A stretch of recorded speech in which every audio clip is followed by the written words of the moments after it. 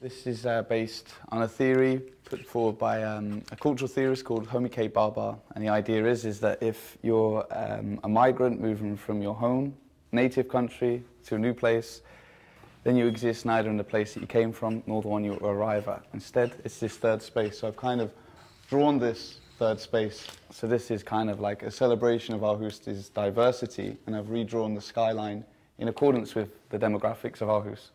So as you can see, there's buildings from Afghanistan, Somalia, Afghanistan, Aarhus, within this mix. And why is it important with all these different buildings and this diversity? Can you explain that?